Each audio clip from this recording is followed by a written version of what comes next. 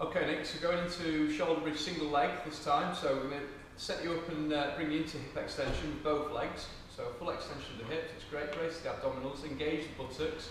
I'd like you to just straighten your left leg, fantastic. So we're going to now put the work onto your right buttock, lower your hips down to the floor, and then extending the hip again, drive it up towards the ceiling, fantastic, and lowering back down. And again, drive up through that right hip, excellent work.